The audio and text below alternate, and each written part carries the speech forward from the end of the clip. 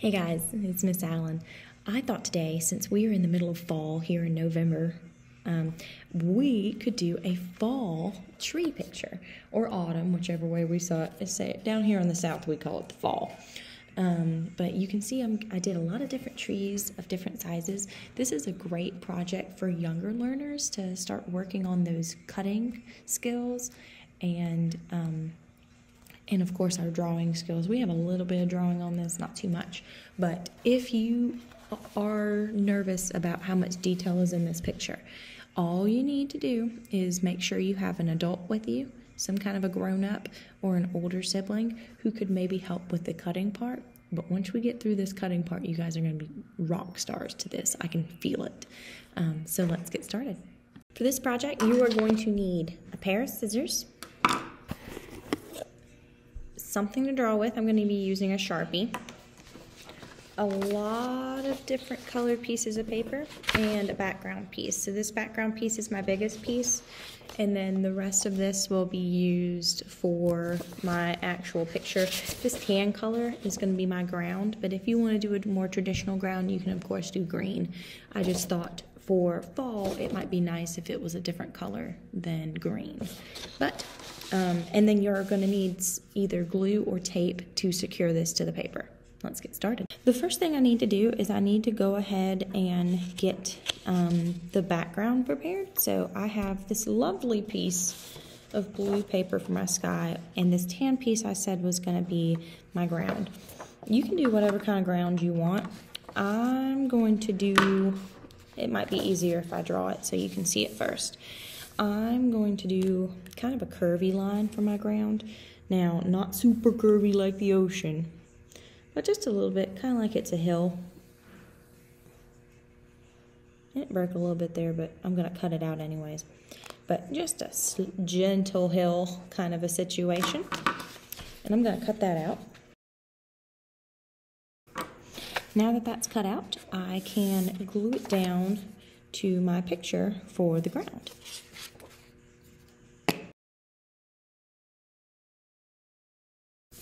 So now that I have my ground done, I can put this to the side and I can start focusing on my trees. So I grabbed a whole bunch of different colors for my trees. May not use this color. I hadn't decided yet. I think I might.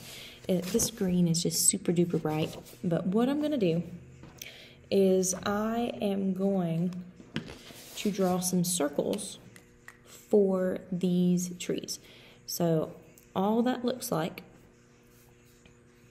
and it can be ovals. I might go to this edge so that it's not super duper wasteful. I'm going to just start drawing different size circles. So circle, maybe a little skinnier oval this time. And see, they are different sizes, and that's okay. I was doing that on purpose. But I'm just going to draw a lot of different ones of this. So go ahead and start drawing yourself some circles. And like I said, I'm staying in the corner so that when I cut this, I still have all of this paper that I can save, and I'm only going to waste just a little bit of paper. So once you have your circles drawn, you need to cut them out.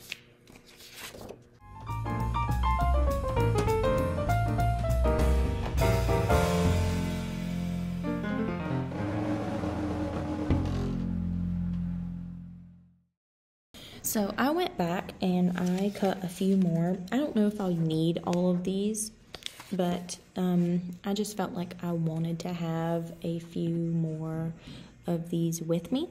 So what you're going to do now, which sounds a little crazy, and forgive me, I'm trying to make sure my camera is pointed where it needs to be. What you're going to do now is we're going to start putting some lines inside. So it's going to kind of look like leaves for a minute, but your lines can be different for each tree. It kind of just depends on where you want. So what I'm going to do for this first one is what we think of when we think of an actual tree, okay? So what I'm going to do is I'm going to start at the bottom. I'm going to bring a line up, just like that. And then I'm going to bring a line off this way, go up a little bit, a line off this way, go up a little bit, a line off this way, and maybe one little one up here. Now, I could stop it there, and that would be fine, or I can do a couple more little branches off of each one. So watch what I do if I'm doing those little branches. I start on a line, 1, on the line again, 2, on the line, 1, on the line, 2. I'm going to do that to each branch. Good. So, super duper little easy tree. Not a huge deal. Now, we can do something a little different for this one, where I make one line that comes up like the first one, like I was going to start the regular one. And then what if, instead of doing those little Y's, I did a bunch of lines. 1, 2, 1, 2, 1, 2. If I had more room, I could put more, but you could just end it there. And that still looks like a tree to me. I could even do something different here. I could make my line all the way up from the bottom, make a little dot. And then I could make every line off of my tree have a dot at the end. Like that. Obviously, you're saying you can do whatever you want to our trees to make them look like actual trees. I could even do something as simple as making a line all the way up and then cutting lines across.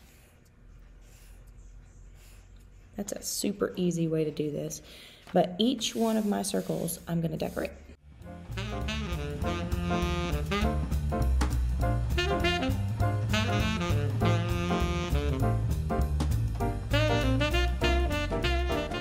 So now that I have all of my trees decorated, I can start figuring out where I want them. Now my big trees, if I have bigger ones, they're going to go towards the back of my picture.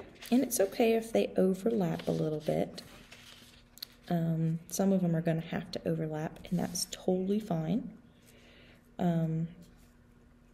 But if you look, I'm somewhere up here in the blue. I don't want to be way down here yet because my little trees are going to go down there. So I could put little trees in front of my bigger trees, kind of going across like that. Now it doesn't have to look exactly like that, obviously. You can change it up however you like. And that's why I'm kind of playing with it before I glue them down. But bigger ones at the back, smaller ones at the front is what you want to focus on. So let's go ahead and glue these down.